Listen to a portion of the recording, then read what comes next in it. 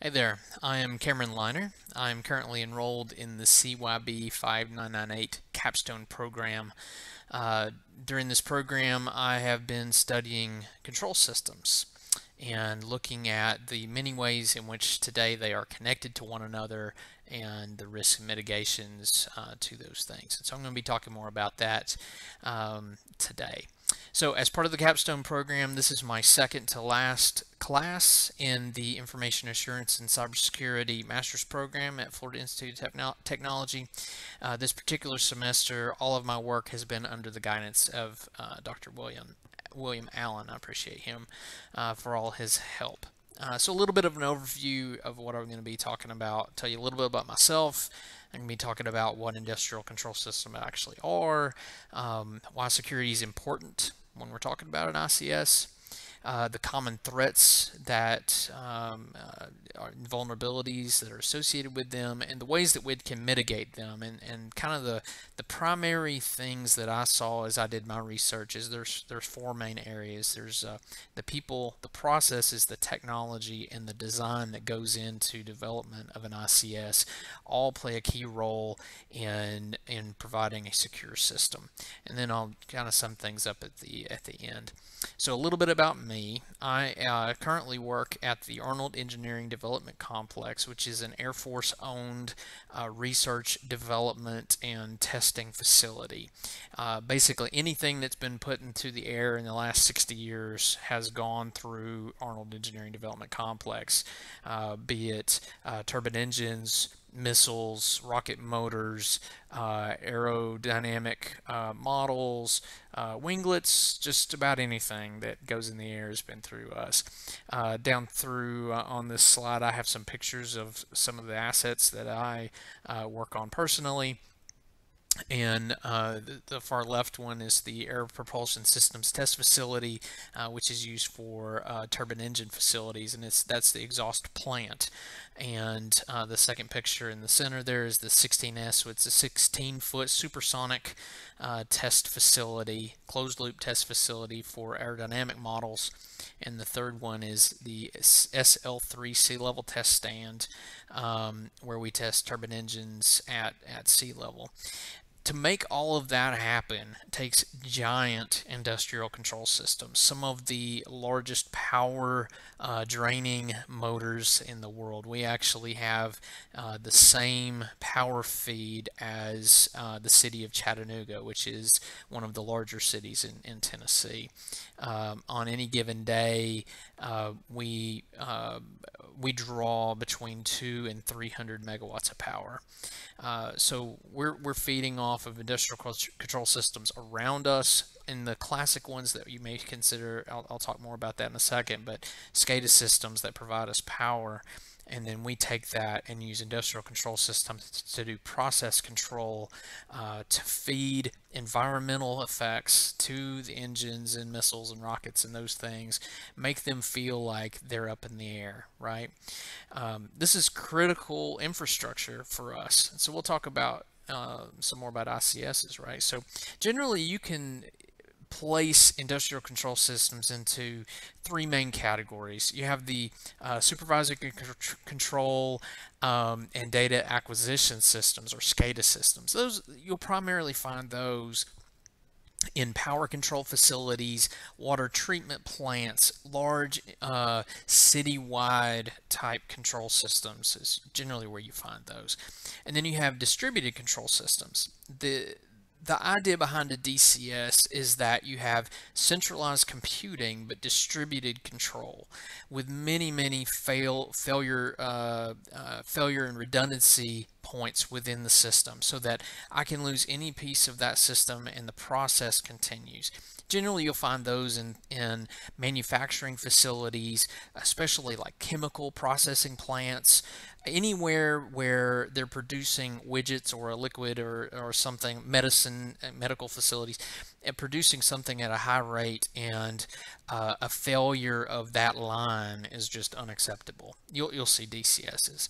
And then you have PLCs, or programmable logic controllers. Another term which I didn't put on here is a programmable automation controller, which is just a new term that some of the manufacturers are starting to use. And you'll find those. We primarily use PLCs at AEDC.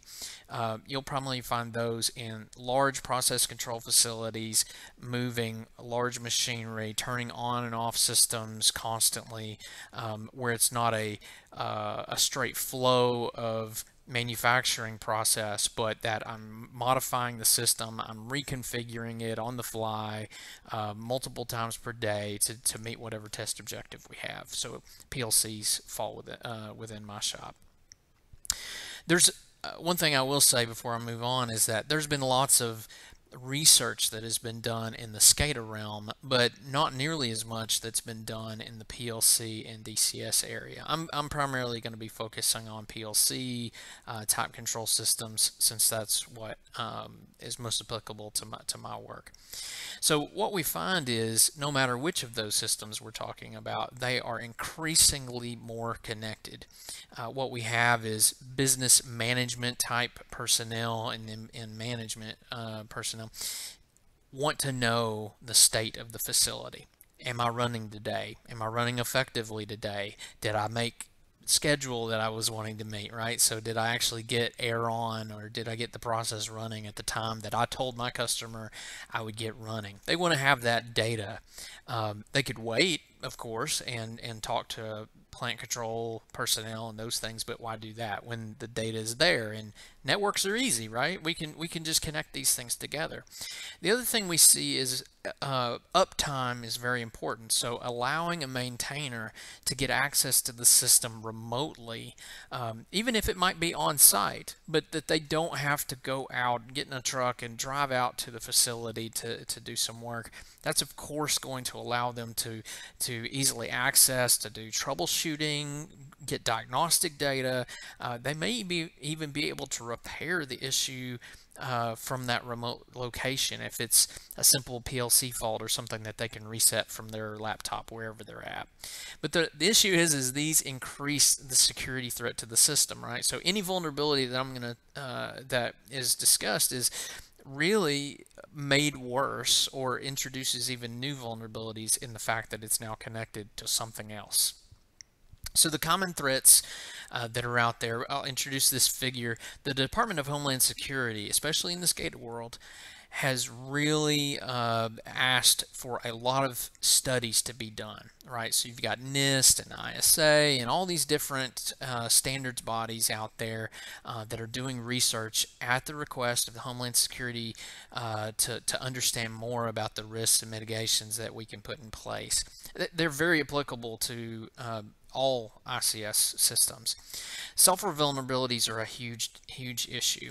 So what you'll find is control systems are made up mostly of COTS or commercial off-the-shelf purchased components and software.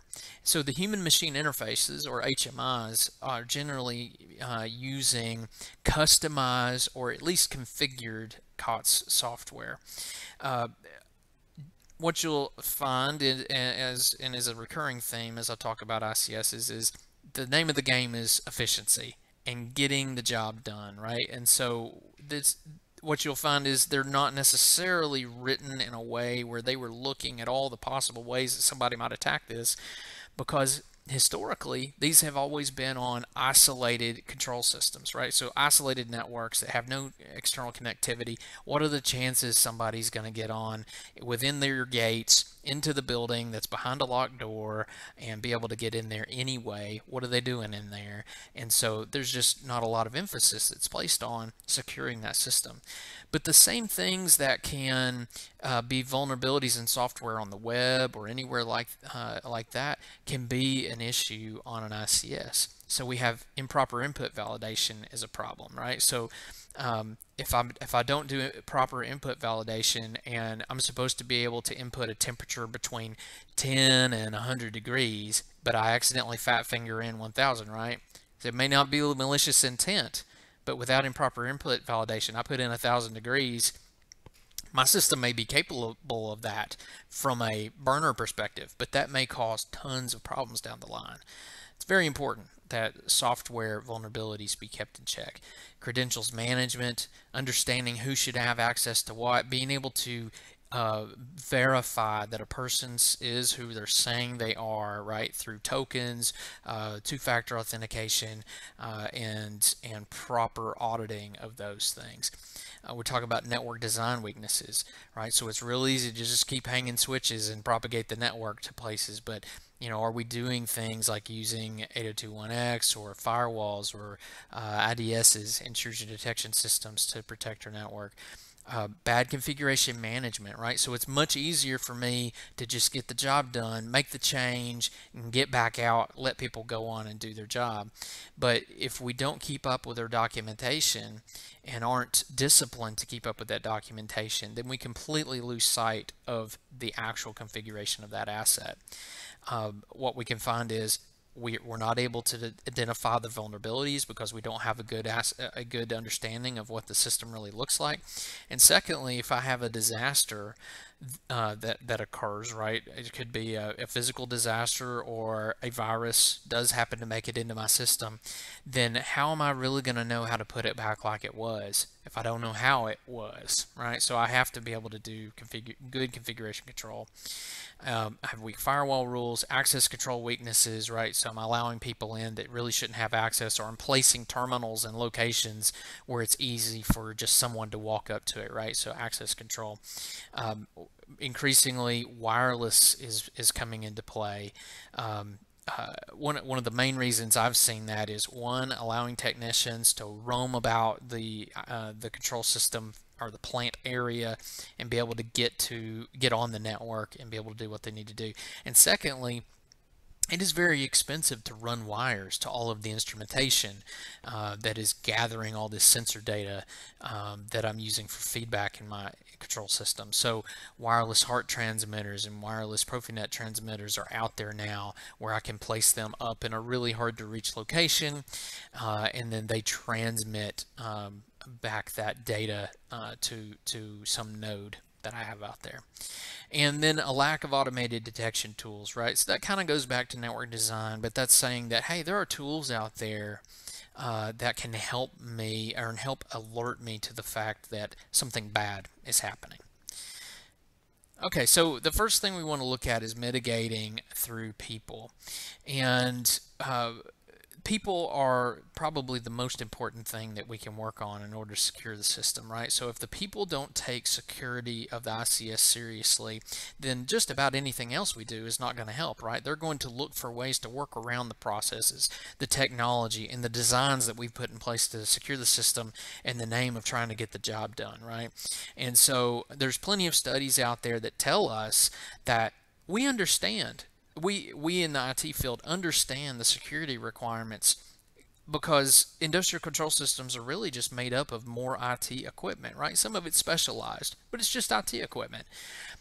So we understand what we should do, but because there's so much stress put on being efficient, not doing anything that would at all impact operations, we just kind of bend the rules a little bit, or we just say we're probably going to be okay. It skews our thoughts on risk because we're so operationally focused, right? So what we want to see is that leadership needs to take security seriously, whether it be on the business network or on the control system network. They need to take that seriously.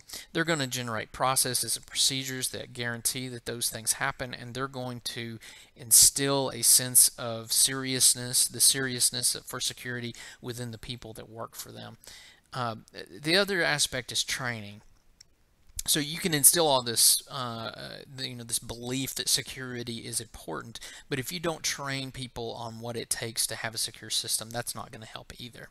And so there's actually training programs and certification programs out there. So ISA has a great cybersecurity certificate program that you can send people off to. And what's great about that particular program is it's kind of multi-level. And so, are these designers of systems, or are they maintainers of systems, or are they just operators, right? Each one of those needs to understand security, but the level of security, the ability to apply it, or the ability to design systems that are secure, maybe the design part, right, doesn't apply to everybody. So they'll skip those things. processes. So processes and procedures, or you could even dive deeper into work instructions and those type of documents, define the business practices that are used. So what we want to see is, with that management overhead saying, hey, security's serious, we're going to document the processes that we use to keep those systems secure. Configuration management, we're going to have great configuration management, and here's the processes that you go through, right? So anytime that you move an asset, we're going to document that it's moved. Anytime you field new code, we're going to document, we're going to baseline that code in some version repository, version control system, and we're going to document the version that's installed in the field. Anytime that I need to make a modification to firewall rules, I'm going to document that and vault the config for those firewalls so that I can get that back and I understand why I made that change. Those are the things. Patch management, right? So I personally know from experience that you will get pushback if you say, hey, Microsoft release a patch, it's a critical vulnerability on the system, I need to go patch it. And they're saying, but I'm running today, or I'm running for a month solid. You got to be able to come in there and say, security is important, it's a critical vulnerability, we got to take a time out and install this. And I've done everything I can do, right? So I've installed it in a lab, I've checked it out, I've made sure that I'm 99.9% sure that this thing is going to work out of the gate, but we got to be willing to take the risk and go ahead and install it in the field. I've already talked about code development. Auditing, is a big deal, especially if the system is isolated and not connected. Getting the administrators out there to do their auditing is super important.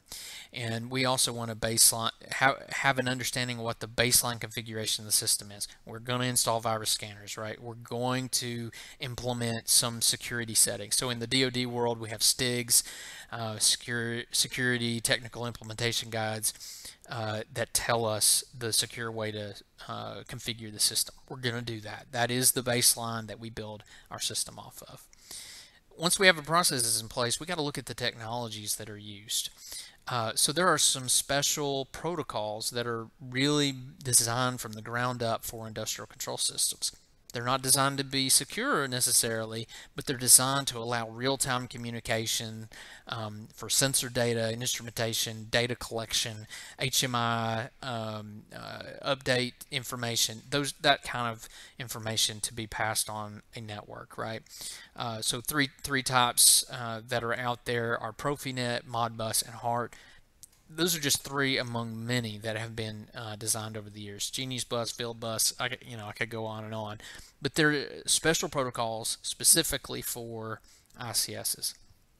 So, but the good news is that standard network security devices can be used. They just have to be tuned to understand these protocols. So an intrusion detection system out of the box is going to understand web traffic, FTP, SSH traffic. It's going to understand LDAP for directories. It's going to understand those things and be able to quickly identify those, color code them, give you pretty charts about that. It's not going to know what a Profinet network looks like, but it can be tuned to do that.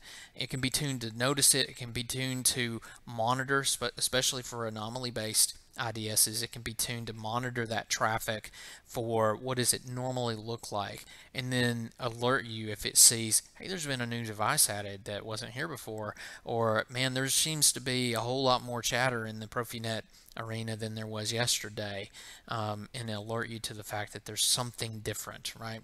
And I won't go into that too much, but you can configure them to automated alert you, automatically take action, all those things. So we want to use these tools to our advantage that are out there. I already mentioned it. One of the things we want to look at or remember is that these were built for operational effectiveness, not necessarily for security. Profinet's a good example because there's a technology called ProfiSafe that is built within Profinet, and that can be misunderstood. You go, well, it's safe, right? So it's not safe from a security perspective. It's safe from an operational perspective. And so what they've done is built into the system the ability to have redundant modules, to be able to quickly pull modules and put new modules in, and operate in safe conditions, right? So it reduces the total failure modes in the system. There is a add-on or a technology that's put on top of Profinet, which are called these security modules. And really what a security module does is it encrypts the traffic between two Profinet nodes. So that's a good thing because it means that this normally clear text information that's passing over the network is now encrypted. And so if someone tries to do like a man in the middle, then they're going to have a much more difficult time trying to understand that traffic flow and do replays and all those things. The bad news there, though, is Profinet was built to be an open standard, so I can use GE, Allen Bradley, Siemens, whatever PLC I want. As long as they talk Profinet, we're fine. Well, the add-on security modules are vendor specific, so I'm going to get vendor lock-in. But that may be a trade that we're willing to make in order to secure the system. So technologies, we continue on that. Another one I'd like to talk about are data diodes. And there's lots of information out there on them, but just a real quick summary of what a data diode is. It is a certified device. There's many manufacturers out there, BAE Systems, the OWL ones, but anyway, there's systems out there, and they're certified one-way transmission devices. Why would I ever want to use that? Well, if I do say that I need to connect my industrial control system to a business network or to some external network, then I'm going to be much safer if I can guarantee that data is going to leave my ICS to go to whatever network it is, but there is no way that data is going to come back. It is a physical device that guarantees one-way communication, unlike a firewall, which is configured. It can be misconfigured, it can be hacked because it's running an operating system, and we all know that there's always going to be some way, some vulnerability that I've not uncovered that an attacker could most likely exploit at some point, right? But this is a physical device. There's no way they're getting back through this device, and so I can use these. Generally, these are used in, especially in DoD classification, setting up tests and those things. They're generally used when I have a system of a lower classification, so an unclassified system potentially that is sending data into a classified system, and I need data from that lower classification system to do something that I need to do in the higher classification system. So I know that data can go in, but data is not coming back out, right? So I do not have a risk to that lower of spillage from that higher to the lower classification. It's now mitigated through that. So the next one and the last one is the mitigation through design.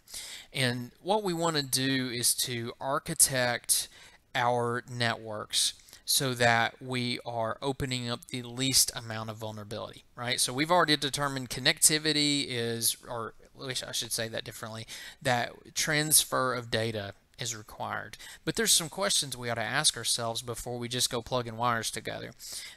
Does the information exchange need to be real time?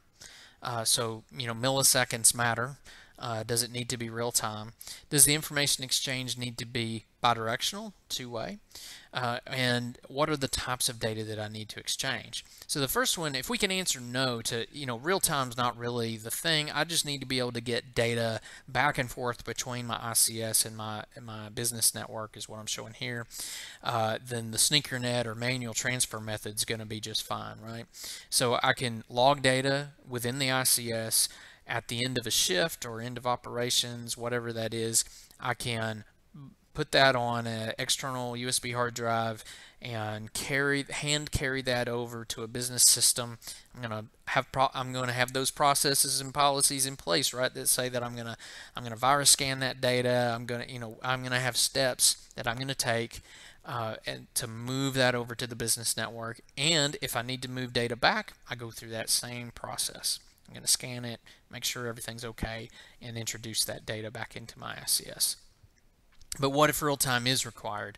Well, then we have a few options and we need to answer some more questions. So what if the information does not actually need to be bidirectional? Well, that takes us back to the data diode discussion I was having, right? I can send data over there in real time and to the business network and be safe and sound, knowing that no data is going to come back the other way. Okay, but I do need bidirectional data. Well, then we have to ask, what kind of data is it? If it's streaming data, so it's bits and bytes going across, but it's not file-based, it's streaming data, then we can actually double to a 2-diode configuration. And so why would I ever want to do this, right? So it's not again, it's not a firewall, and because data diodes only work in one way, communication, they don't transfer TCP/IP, right? It's UDP only. So if someone were to try, and it's also it's port specific and traffic specific. These things are, it's actually very difficult to get data through a data diode. You have to set up everything exactly perfectly. And so an attacker is going to have to understand exactly what you're sending, the data you're sending, the port you're using, all those things. They're going to have to understand that to get something through that you weren't specifically allowing. So it increases the security of the system by using an kind of unorthodox method of two-way communication, if you will. Okay, and the last one is, if I'm doing file-based transfers, while it is possible to do file-based transfers through a data diode, you really want to start considering a dual firewall configuration. So why would I want a dual firewall configuration here? So the business system network has its own firewall, right, that it's protecting itself from the internet, or maybe other businesses that are connected in, other external customers that are connected in. It's protecting itself. I need another firewall between the business system and my control system, right? So to me, as an industrial control system engineer, that is the Wild West to me. It's just as bad as connecting directly to the internet. Although I'm sure they're doing a good job of maintaining security on the business system, I don't trust them. And so I'm going to have a firewall that I have control over. I'm going to talk to those guys to understand what rules that they need set up to be able to transfer and receive data from me. But I'm going to be very cautious. I'm going to be default deny and open up things as little as possible until I'm able to receive the data that I need, and then I'm going to try to start closing it back up again until I lose it, and then back it up a little bit more. Right? I'm going to be just extremely cautious when I go down this route. And the main reason, as I mentioned before, is firewalls run an operating system. Firewalls can be attacked. Firewalls, an attacker can get through into the business network. I'm giving them something that they're probably familiar with, firewalls, that they can sit there and attack to get through. All right, so just in conclusion, looking back through all that, is ICS's industrial control systems are vital infrastructure, critical infrastructure to many businesses, manufacturing facilities, process control facilities, chemical plants, power grids, all those things. ICSs are extremely important. There's business loss. You can have damage to machinery if something were to happen, and in worst case scenario, you can hurt people if someone were to attack an ICS. Even if it's just taking it offline, people can be hurt. These systems are becoming increasingly connected, and so it's important for us to take security seriously. We understand IT security.